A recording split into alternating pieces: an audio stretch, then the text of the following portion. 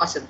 So hybrid work is here to stay. What it actually means is due to unforeseen circumstances, we all were to very quickly adopt to remote work, remote nature, but we did find some tangible benefits of it, around the corner. And right now we are super comfortable working remotely or from anywhere in the world, right? So it's just a study that's done by Microsoft Research, which says that 70% of the employees actually want some level of flexibility when it comes to working remote, and 80% of the organization leaders are actually supporting this entire endeavor.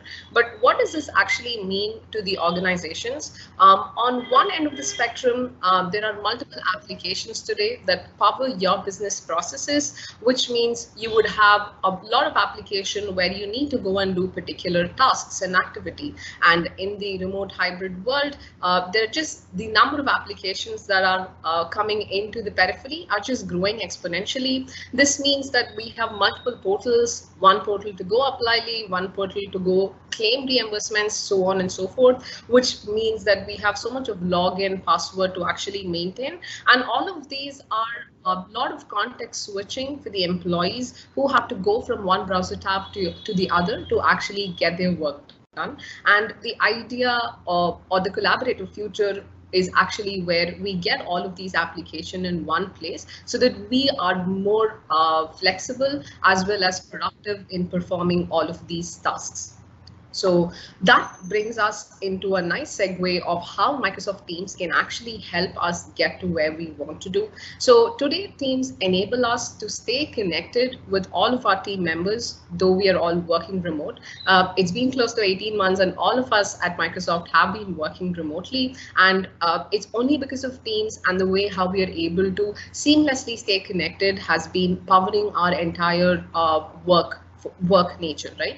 And the second one is to basically collaborate seamlessly with everybody, which means be it co-authoring on a file, deciding on what presentation do we do for card, and everything, making it easier and seamless in one go. And towards the end, it's all about bringing or extending this Teams capability to bring in your own work automation or workflows and integrating that into Teams and making it all the more secure and compliant to ensure that we do all of this right inside of Teams, which will reduce a lot of context switching, which we just spoke about. It would not necessarily have to mean that we have to remember a lot of portal, a lot of URL, and a lot of login credentials to actually get to that particular task that we need to do as well. Now, how do we actually get to it, right? What does it actually mean to integrate business processes into Teams? And that's essentially where we have a host of platform capabilities on Teams, which will actually empower us to do more of this. Now, for most of you who have already been exposed to the aspects of platform, in one way or the other, all of these are just surfaces or components inside of Teams application, which would allow us to surface any of your workflows or business processes right inside of Teams. Imagine a particular dashboard that you would want to get in. There is a customer metrics or a customer DSAT that we are tracking as a team. And if we want to bring that into a dashboard, we might already have this dashboard somewhere outside in a Power BI or anywhere, but getting that as a part of Teams tab will actually make sure that there is more collaboration on top of how we are interpreting this data.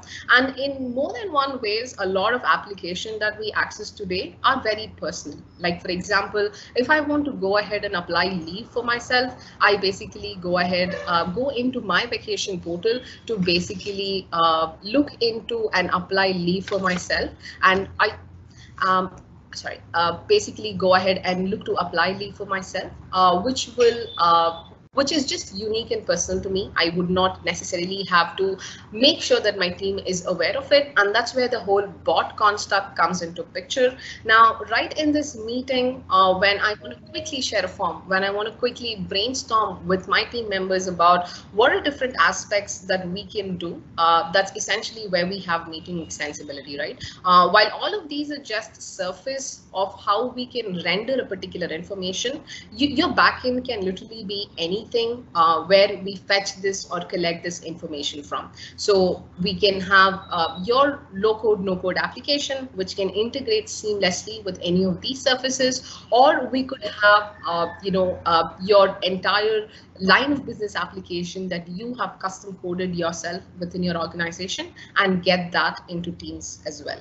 So we talk a little more about how all of these can come together in a very seamlessly collaborative fashion. So quickly moving on, what it means to actually build and create collaborative application is you can literally start from anywhere in this whole of the whole stack of this. While most of this, so fundamentally we can start off with the whole no-code, low-code solutions, wherein we're not really spending a lot of time developing a particular application, but this is just to quickly get some automation done, to quickly get some scenarios tested and make it available for everybody in the organization, to creating your own custom line of business application and utilizing any of these tech stacks, really, be it any logic that you would want to use, any data backend where you want to store this information, or provide any kind of authentication in a way of how we maintain individual identity. But all of these, once hosted on Teams or once deployed into Teams as an application, it just becomes device agnostic. Now, what I mean by device agnostic is basically one app that can basically be rendered from any of the other devices that you're using, be it Android, be it Apple, be it your Windows laptop, or be it your whole Linux laptop, or anything and everything that can basically surface the entire application that we create on Teams. This largely removes the whole dependency or having to create, maintain application in different platforms, and going on a quarterly check-in or a annual check-in to basically take care of the updates or any performance issue that's going to come across all of the application, which might be specific to some of these devices. Now, taking this or breaking this down a little further, what does collaboration app mean to an organization is essentially how we as an organization are able to find certain information from these Teams application, which increases discoverability of any of the processes or scenario that I want to do, gives me an ability to collaborate real time and synchronize with everybody in my organization to get a particular task done. One similar example that we just saw was, how do I co-author with somebody in my organization to get a particular documentation done on time? How do I collaborate seamlessly and in a synchronized fashion to get the whole PowerPoint presentation done? While synchronization or working in sync with our team members are important, it's also very efficient, and it also makes a lot of sense when we have to engage asynchronized with our team members in a time that's convenient for all of us, right? So this also ensures that having the same application in a more collaborative fashion for everybody will ensure that there is more engagement and teamwork that can either happen in real time or async, but the information is just updated simultaneously for all of them at the same time. Now, this would also mean that we are crafting an end-to-end solution. So an employee is able to do all of their particular tasks right inside Teams for them. There is no real context switching. And if the same employee would want to share any other information with their team members, they would have an option to go ahead and do that by having an ability to sharing a particular information in a Teams channel or sharing the same information in a group kind of a scenario.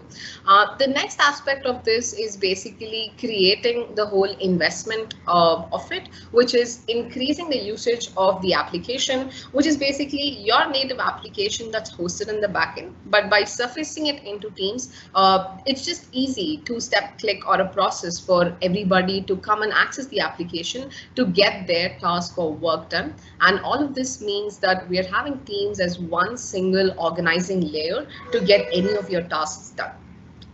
Now that is a great segue into what we're going to see today as engaging customers. So we have a lot of business transformation that our customers around the world are doing today or right inside of Teams, be it them empowering their employees, providing employee productivity related application, which we saw in our last card.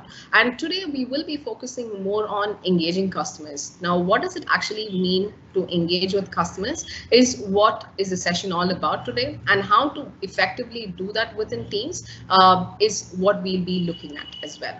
Now, while these four core pillars are essentially where we are able to get some of the horizontal or vertical scenarios, we can, while most of these are just elaborate in the way how some of our customers are imagining transforming their productivity inside of Teams.